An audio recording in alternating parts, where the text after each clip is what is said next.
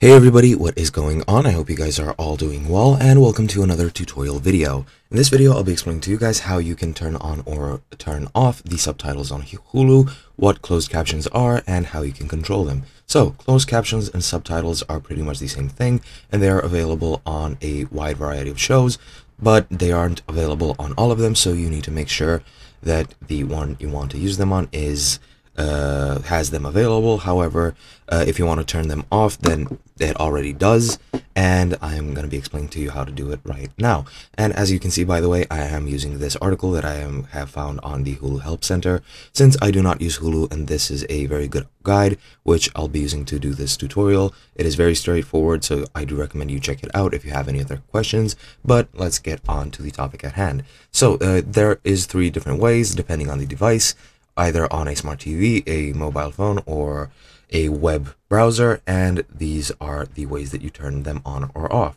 So while you're playing the video or the movie or the TV show, you just need to press the up button on the TV or swipe down on your remote, and it'll pull up the playback bar. Once you're there, just press or swipe up again to get to the settings, and under captions and subtitles, just select off.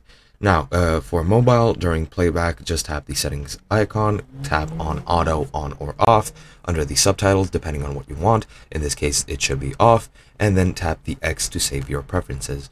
After that, on the web browser, it's pretty similar. Just tap or click on the settings icon, click on the subtitles and audio, and choose an available language or select off. In this case, you just want to select off.